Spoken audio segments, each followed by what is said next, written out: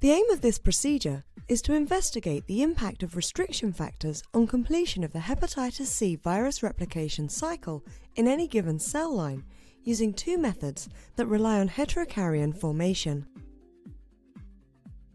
For the first method, begin by culturing human liver cells as well as HeLa and Hep56-1d packaging cells. Next, transfect hepatitis C virus or HCV RNA into the liver cells by electroporation.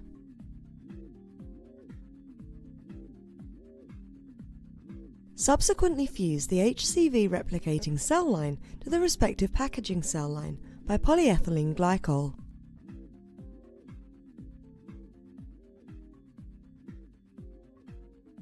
In the second fusion method, the first step is production of a high-titer HCV stock. Different cell lines are then co-cultured and cell fusion is induced by transfection of prototype foamy virus glycoprotein. Next, the heterokaryons are infected with HCV.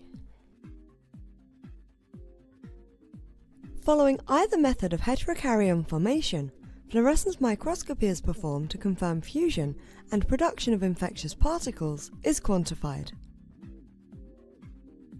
The main advantage of this technique is that it's useful for screening a large panel of cell lines and primary cells for the expression of HCV-specific dominant restriction factors. This method can help answer key questions about the species specificity and neurotropisms of HCV. Visual demonstration of this method is critical to facilitate understanding of the underlying concepts of the two fusion systems.